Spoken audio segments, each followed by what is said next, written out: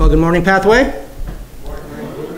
Oh, come on. We just got to worship the Lord. Good morning, Pathway. Good morning. That's better. That's better. It's great to be with you all this morning.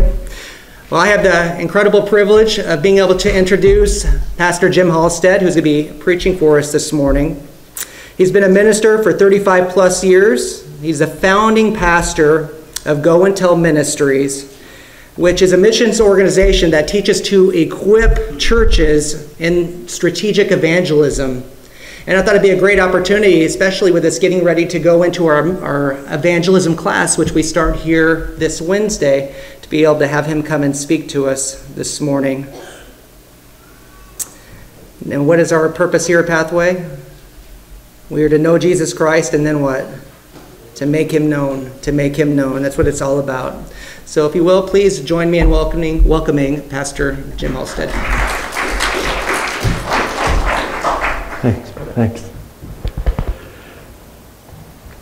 Thanks, Pathway, for having me here. It's been a blessing to develop friendship with Pastor Eddie and also with Ben as well. And it's great for pastors to meet other pastors who love Jesus, to help delight in him. Hi, thank you. Thank you for the welcome. And what we're going to be looking at today, the text, which, you know, I have pastored for over 35 years. I've also was a special education teacher for East Allen County for 10 plus years. I've taught literally kindergarten to 12th grade in special ed. I joke, I taught every decade. I taught for 2 years, basically, is kind of what I did, sometimes as bivocational pastor.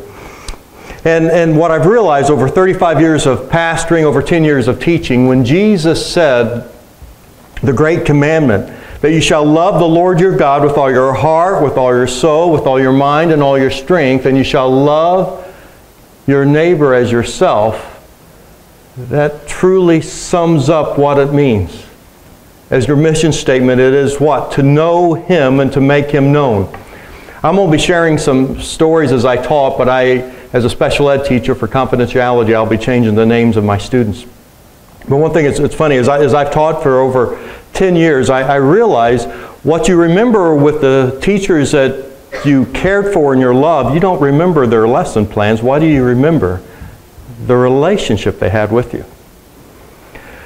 And you know, it's interesting, through social media, I got to connect with a student that I was their high school teacher back in '82. So you got to be some years there. And her daughter noticed that we were friends and messaged me and says, who are you that my mom talks so highly of you? And I said, well, I was her teacher. Her comment message was, that's weird.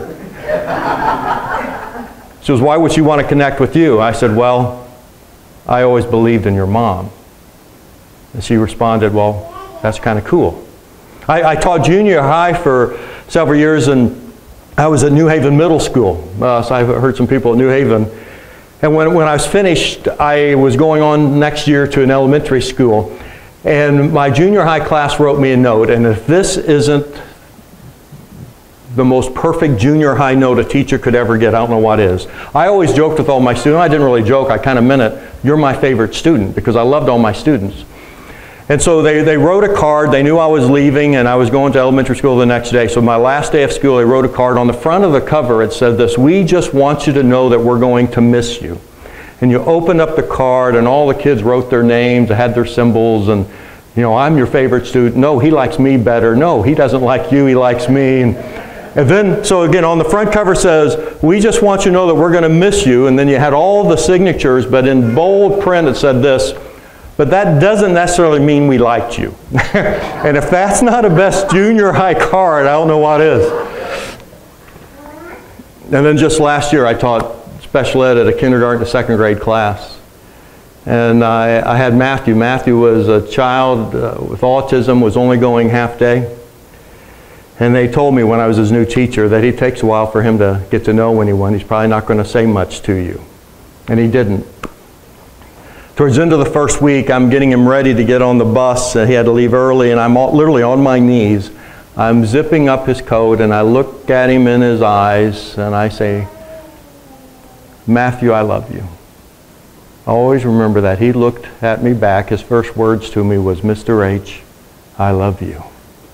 And then I'm on my knees. "Okay, thank you, Matthew. Can you help me up now? Because I'm an old man." And he helped me up. And I realized by teaching and by pastoring, it all is summed up that you love God and you love others. And the verse we're looking at today, and this is the NIV version, is the only thing that counts is faith expressing itself through love. With that, join me as I pray for the blessing of this morning's message.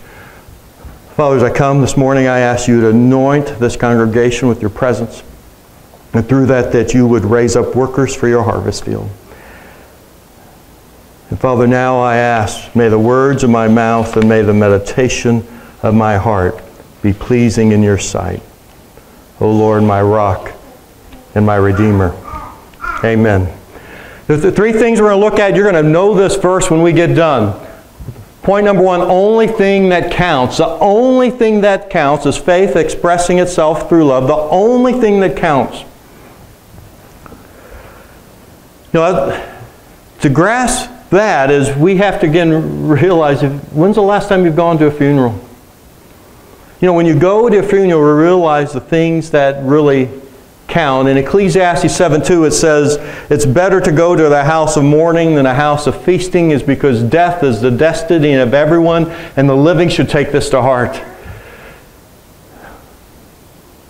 You begin to grasp that when you go to funerals or you see with people the things that count. Let me ask you this. If you had 24 hours to live, just 24 hours to live, for some reason you would know that today, what would you do with those 24 hours? What would you do? And as you begin to think of that, you begin to think of, well, who would I call? Who would I want to be with? Who would I want to give a blessing to? Or who would I want to reconcile with? Who would I want to share a legacy with?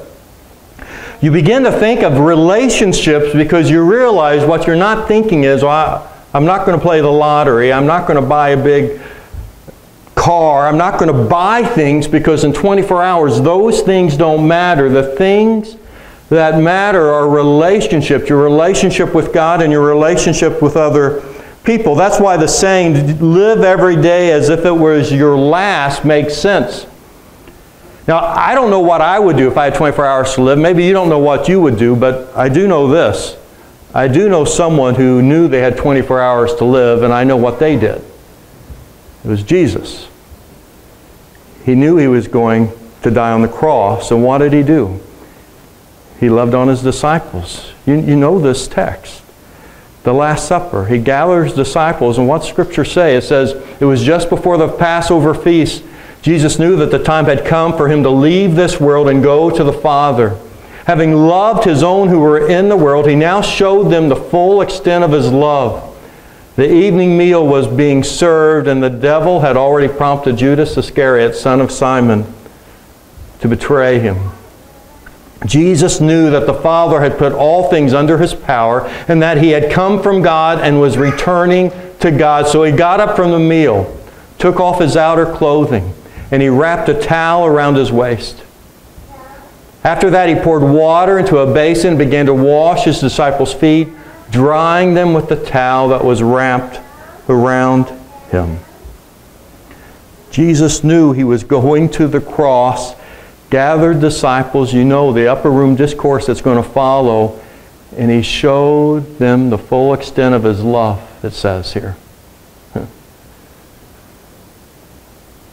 He washed the disciples' feet as he loved them, and I think when he was washing disciples' feet, I think he looked into his eyes, every disciple, and shared his love to them. His passion for them. You know, later on that night, Jesus was going to say, a new command I give you, love one another. As I have loved you, so you must love one another. And by this, all men will know that you are my disciples if you what? Love one another. The only thing that counts is loving God and loving others. And Jesus did that with the disciples. Matter of fact, after he washes the disciples' feet, what did he say? He said, now that I, your Lord and teacher, have washed your feet, you also should wash one another's feet. I have set you an example that you should do as I have done for you. It's to love those God has placed with you. And we're talking about evangelism as I literally train people throughout the world to share the gospel of Jesus Christ, and I train people who normally have never shared. I'm not asking people, and I don't think your pastor is asking you to go to the courthouse downtown and to preach on the corner. He's wanting you to bloom where you're planted. He's wanting you to pray for the lost that God has brought into your life, your neighbors, your co-workers, your family members, where you go shop, the people you have relationships with, that God has brought into your life. He's wanting you to pray for them and to love them not only in deed, but then in word of sharing the gospel. When I was teaching at junior high, one of the kids that signed that was, I'm going to call him Adam. He was an 8th grade student, came from a really dysfunctional family, broken family. This young man is an 8th grader. He was almost as tall as I am. He was a pure athlete as I've ever seen. Never had a chance to be on any athletic teams just due to problems with his family, having to help care younger brothers and sisters. As I was teaching him, the football coach was begging him to play football. I mean, this kid, he was Hercules, incredible athlete. And he always said, oh, I can't go out, I can't go out. Then he finally came into class one day and said, oh man, the coach really wants me to play, and my mom says I could, but we don't have money for the physical, and I have to have a physical. Well, that day, my coach, who was instrumental in leading me to faith in Jesus Christ when I was 17, had just passed. And someone had told me, it was Coach Mustin from Plainfield High School. And I was getting ready to send flowers and the card, and all of a sudden it occurred to me, Adam comes in and says he needs a physical, and I thought, you know, Coach Mustin, he wouldn't want flowers, but I bet you he would want me to pay for this kid's physical first. So I talked to athletic director, paid for a physical. Adam comes in the next day and he's all excited. You're not going to believe it, Mr. H. Someone paid for it. I'm going to play football. The next night he plays football. I volunteer to be one of the chain gang, the 10-yard marker, because I wanted to be on the field and see this. The second, he's a running back, and again, this kid is mammothly strong and fast. Second time he gets the football, he runs 70 yards for a touchdown. He gets in the end zone. He's never played football before. He's had 1 or 2 practices. He got in the end zone and he didn't know what to do. So he did what he saw on TV. He spiked it and he started dancing. Well, flags go flying because you can't do that in junior high. I'm with the visiting coaches right behind me, and I'm on the chain, and I'm kind of going, way to go, way to go. And he goes, what's that kid doing? It's like he's never played football. I looked at the coach. Well, he hasn't. He says, it's only his second day. Well, as much as he liked football, he liked basketball more. And my son is now the grad assistant coach at Grace College. He played basketball at Grace College. And I got Adam to be on the team that he was in, 3rd or 4th grade, who coached him. Pure athlete, and the kid was good, and he got to practice. I started meeting him after school, went to another gym, teaching him how to play basketball. My son would teach him.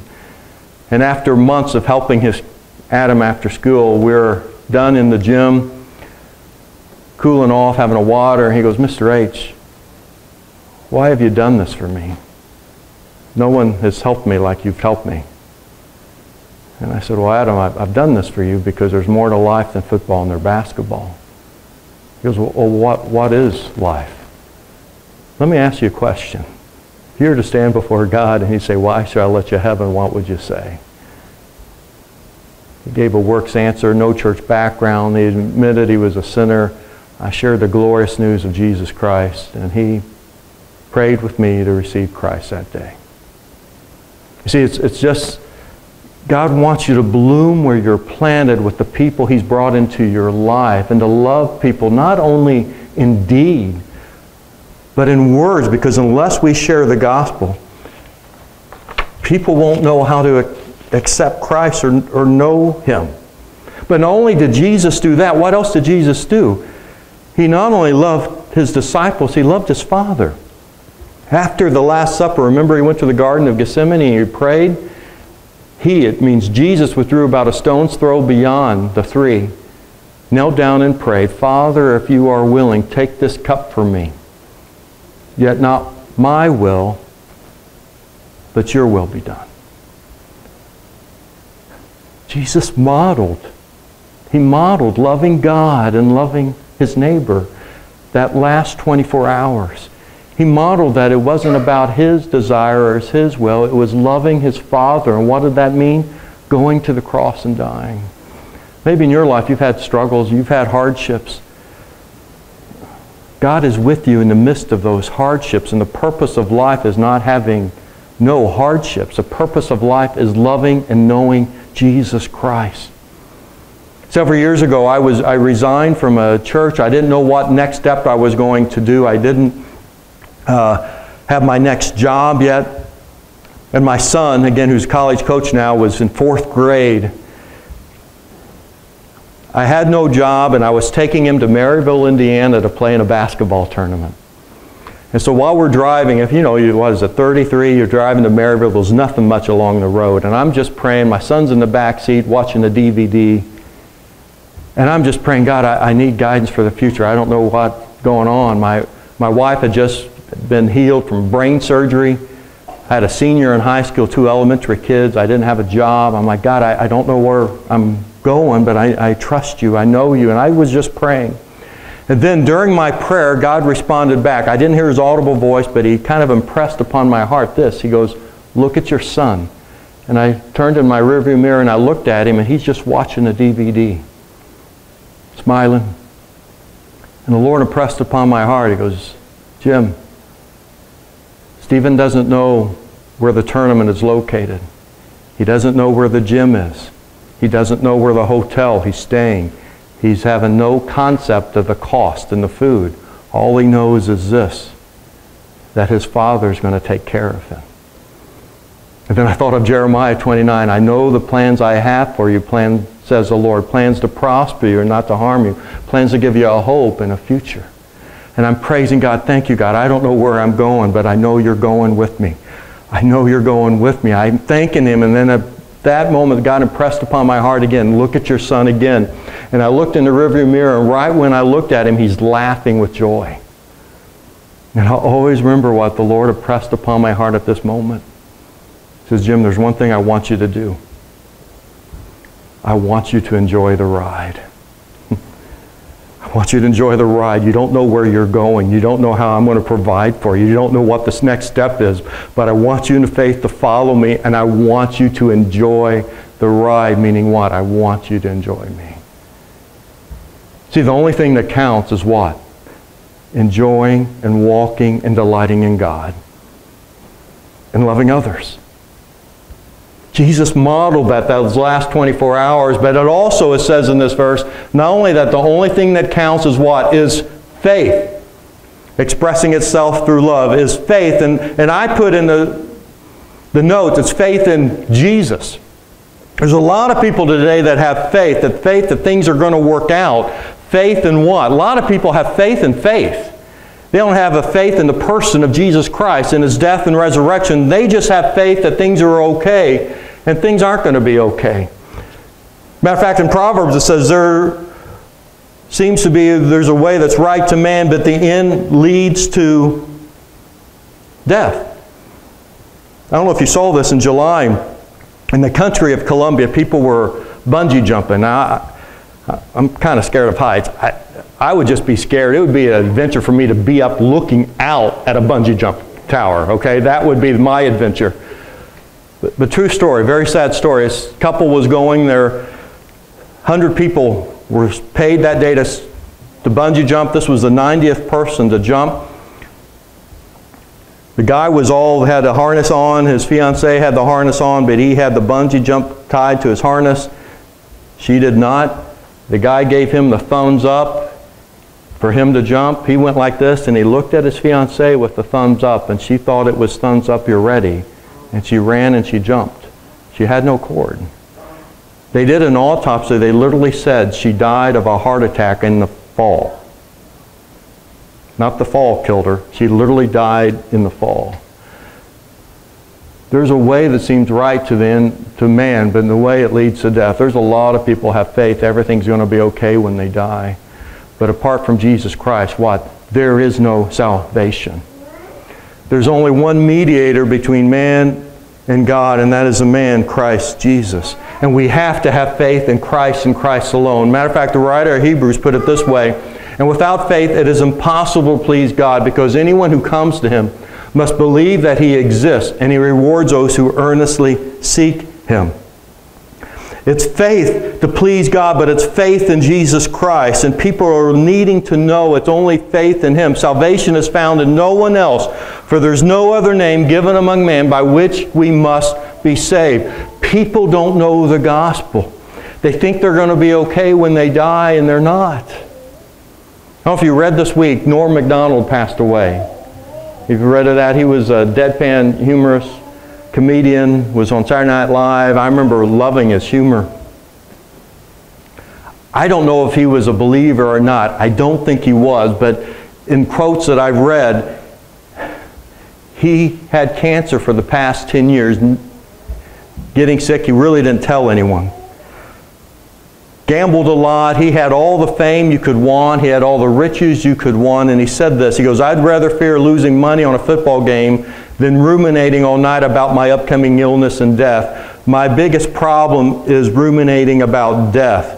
If I could get over that somehow, I'd read books about it." He said this, God is the best in a general term. That's what I'm trying to get to God. You hear that? I'm trying to get to God. Every great novel I read, faith is the only salvation, but I don't know how to get it. He said, I don't know how to suddenly believe I'm too stupid or proud or pretend I'm smart. I've come to it a long time ago that I have to control over everything, but I'm struggling with faith. It's really hard to keep believing because it's the hardest thing to believe. Maybe I'm not deep enough. He's crying out. He wants to believe in something. He's facing death. But I don't know if he ever heard the gospel of Jesus Christ. He was so close. His pride was keeping him away. The thing he needed to do to come to faith was what? To see his sin and the salvation only in Jesus Christ. The Christian Post posted last month, they did a survey of 3,000 people who claimed that they were born-again Christians. And this blows my mind. 60% of the people said that Jesus, Buddha, and Muhammad were all equal ways for salvation in God. 60% of people who will go to church on a regular basis did this survey. See, it's only faith in Jesus Christ that you have hope of eternal life. It's only faith in the person, the death, and the resurrection of Jesus Christ. Jesus said this, and they asked Jesus, what must we do to do the works God requires? And Jesus answered him, the work of God is this, to believe in the one He has sent. It's to believe in the person of Jesus Christ. It's to believe in Him, of His death and resurrection. Just last month, also, another disturbing story. Harvard University announced they have many different chaplains. They have a chaplain who serves for Muslims, who serves for people who believe in Buddha, who believe in Hinduism, who believe in humanism. In Harvard, when it was founded by John Harvard in 1636, the motto was truth for Christ and the church, and now the motto is just truth, which is an oxymoron. They just announced their new chaplain over all of the chaplains is a humanist, meaning he doesn't even believe in God. Now grasp this. The chaplain, the head chaplain of Harvard doesn't believe in God, wrote the book Good Without God, and he's in charge of all the chaplains at Harvard University. You see, the church needs to be equipped to share the gospel. Somehow the church has missed it. That salvation is only in Him. John said this, and this is his command, to believe in the name of His Son, Jesus Christ, and to love one another as He commanded us. Friends, as a pastor, I want to tell you, I don't know when you're going to pass away, but you must be prepared to die. You can't think of the illusion because I'm healthy now and everything is all right. The doctor says it's okay. You don't know what next week's going to bring, the next decade, or even the next month. Things are not in your hand. Things don't last forever. We're all going to stand before God someday. And when we face Him, we are not going to give an account of other people in our lives who's done us wrong, but we're going to give account of ourselves, of our own sins. And our salvation is only found in Jesus Christ. We have to grasp that. And if we have to grasp it for ourselves, think of the people who God has placed in your life that don't know Him. You may be the only person praying for their salvation. You may be the only person sharing. But we're all going to stand before God because the only thing that counts is faith in Jesus Christ. Just 2 months ago, I did a funeral for one of my students back 15 years ago, special ed student. His parents started coming to my church, and I saw the whole family salvation. Great blessing. Well, the dad adopted Josh. I can use his name because he's outside. He's 21. He's got a job. John passed. He was part of my church, strong friend, moved to Marion 4 or 5 years ago, and we kept somewhat contact, but his wife called and wanted me to do his funeral. We were close when he was in my church, and I said yes. And you know what I did to do his funeral? I told stories that I knew. I knew his salvation story. I knew his love for Jesus. I just looked on his social media account for the past 6 months. Instagram, Facebook. And from that I got a sermon. I just want to ask you, if your pastor would do that for you, if he looked on your social media account, what would come out of it? For John, it was scripture verses. It was love for Jesus Christ. It was love for others and love for his family. Also a love for the Cubs. Also disappointment with the Cubs. Love to barbecue. But it was Jesus that came out of that. Because see, when you stand before God, you would want your social media account. You would want anything to count. It was your faith in Jesus Christ. It was your love for Him to come out. The only thing that counts is faith, faith in Jesus, being what? Expressed through love. It's faith in Jesus being expressed to love through other people. And again, later Jesus said, and this is my command, that you will love one another. And by this all men will know that you are my disciples. What? If you love one another in word and deed. Titus 1:16 says, and they claim to know God, but what? They deny Him by their actions. We should be known as the most loving people. The people God has placed in your life, from the neighbors to your family members to your co-workers. They should know you as a loving person, not agreeing with everything, but you love them. And it begins by praying for them. Are you praying for the lost by name?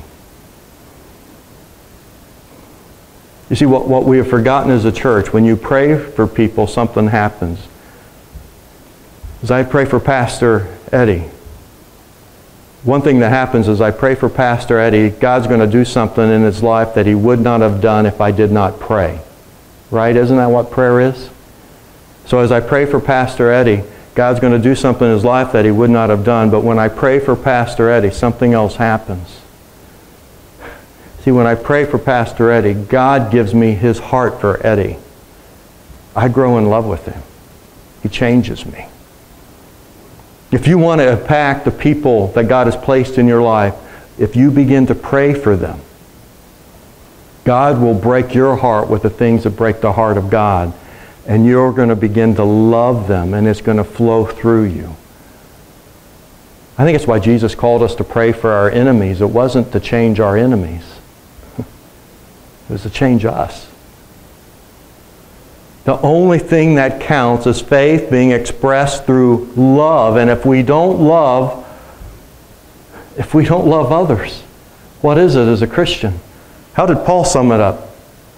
Do you know this text in 1 Corinthians? If I speak in the tongues of man and of angels, but have not love, I'm only a resounding gong or a clanging cymbal. If I have the gift of prophecy, can fathom all mysteries and all knowledge, and if I have faith that can move mountains, but have not love, I am nothing. If I give all I possess to the poor and surrender my body to flames, but have not love, I gain nothing. You see, the only thing that counts, it's loving God. And then loving others. I get 35 years of ministry, 10 years of teaching. It sums up just to that. Just to that. Maybe many of you have heard probably of the love language. Gary Smalley, love language. You've seen this, the 5 love languages. How many are familiar with this? Yeah, a handful of people. And then the 5 different love languages. Everyone likes to receive love, but usually you like to receive it or give it in a certain way. One is words of affirmation. You can't really see that well. Quality time, time spent with someone else. Receiving gifts, giving gifts, acts of service, physical touch. I posted this on my social media account 6 months ago, and all of my kids are all now married and are off college degree, and that's why I'm so happy now. That's why I'm so happy, and kids are doing well. But I posted this social media, and my youngest daughter, Amy, posted it and goes, well, Daddy, I know what your favorite love language is. Your favorite love language is quality time. And I responded back on social media, oh, honey, thank you, but that's not my favorite love language. That's your favorite love language. And you just think it's mine because I made it a point to have quality time with you your whole life and to love you because that was yours. And then she responded back, oh, Daddy, I love you. And I said, and thank you. That's my favorite love language is words of affirmation. You've got it. You've got it. See, we all kind of have different love. We all want to love and receive love in different ways. And I had to learn as a husband, my wife's love language is acts of service and mine's words of knowledge. So I remember our first Valentine's Day, I wrote her a card and I actually bought her flowers because I thought she'd like flowers. And if your love language is receiving gifts, you would want the flowers. But for hers, it's acts of service. And so I had her flowers in a card, words of knowledge, gushy card, and she goes, oh, thanks. And I go, well, where's my gift? She goes, I cleaned the closet. It was acts of service. I'm like, I'm sorry, I missed the memo. What does that have to do with Valentine's Day? And so we had a great discussion our first Valentine's Day on our first marriage. And I remember looking at her, hold it. You're saying for me to express love to you, you want me to do dishes, clean the bedrooms, and do acts of service. She goes, yes. Oh, honey, it's far easier just to buy flowers. The discussion continued. Now, I love to do those things for my wife because that's her acts of service. Her mother celebrated her 90th birthday yesterday. I was the one cooking. I was the one doing all these things for my mother-in-law, whose love language was acts of service, and my wife. Why? I love my mother-in-law and I love my wife. You see, if you love Jesus and as you pray for others, God's going to move in your heart to love people, and you're going to do it in a physical way. You know, Jesus gave the warning, not everyone who says to me, Lord, Lord, will enter the kingdom of heaven, but only he who does the will of my Father in heaven. The kingdom of God is not about your riches. It's not about your prosperity. It's not about your health. It's about loving God and it's about loving others. It's about giving of yourself to others. So last year when I taught special ed. And I taught in a school that is a needy school. We had free breakfast, free lunch, and a lot of needs in the school. And I often taught the neediest kids.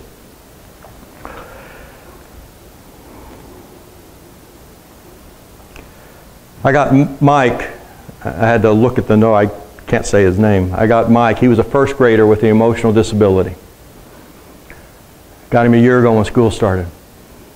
See, he wasn't at the school the year before because he was living with his dad and stepmom up in Michigan, but they abused him. His dad sold drugs, got arrested, CPS got involved and moved him down with his mom, who he hadn't seen for several years. She lived in probably the oldest trailer park and the oldest trailer near the school that I taught at. So you had Mike and his mom, Mary, who was on disability, who now got her son, and it was a struggle, and I had him that first week of school, and I noticed at the end of the first week, I called home and talked to his mom, Mary. I said, hey, Mary, this is Mr. H, Mike's teacher, and just a couple things. And man, it's great having him. He's having a tough transition, but I'm loving on him. But I've noticed, you know, he gets the free breakfast, free lunch. He's always hungry. I am actually sharing my lunch in the afternoon with him. are you needing help with food? Because I know you're on disability. I know you just got him. And she paused and said, yes, Mr. H, I need help. And I said, you know, Mary, I've noticed also he's worn the same clothes every day all week. Are you needing help with clothes? And she goes, well, Mr. H, I didn't think the school helped. I said, well, you know, the school does help some. I'm also known as Pastor Jim. I'll help. Could I bring you some groceries this week, and every 2 weeks, can I bring you a couple bags of groceries and some bags of clothes and help you? She said, Mr. H, that'd be so nice. So the next day I brought him some clothes and some groceries, and it continued on, and August, and every 2 weeks, September. Got in September, the refrigerator broke, and we were able to find a smaller refrigerator, and I took it to him on a Saturday and helped feed the family. And I go in and continually giving food and clothing every 2 weeks, and I stopped once and shared the gospel with her as I was giving her food. I gave her tracts. She admitted she was a sinner. She admitted her need. I shared the gospel. She'd never heard it before, but she didn't repent or receive Christ. But she did look at me and goes, Mr. H, I'd love for my son to get into a church. I called another pastor who literally was a mile down the road, good friend. He visited the family, shared the gospel with her, offered to get him to church, and was helping out as well. Things are progressing. It gets to November, and Mike is having a hard time with school. He's getting violent in the afternoon, so we decide as a case conference committee to have him go half day. She agreed with it on a Tuesday. On a Friday, I go to their house, and I said, hey, if you sign this IEP on Monday, he's going to come a half day. I've got the sped bus all set up. Thanks, Mr. H. Thanks for everything you're doing. She signs it. I go, hey, here's some groceries for the weekend. Monday came, and Mike didn't show up to school. He never missed.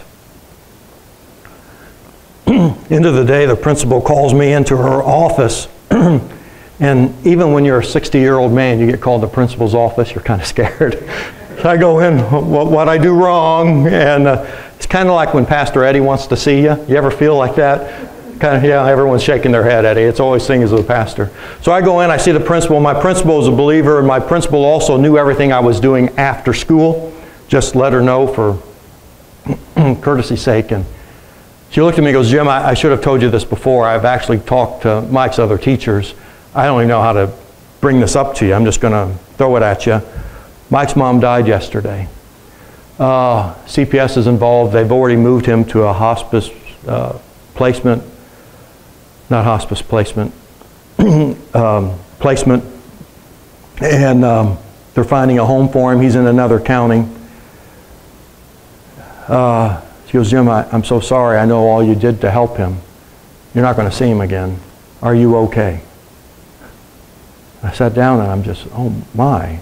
She looked at me and she literally said, are you okay? And I literally said this to my principal. I said, Renita, Mike was hungry, I fed him.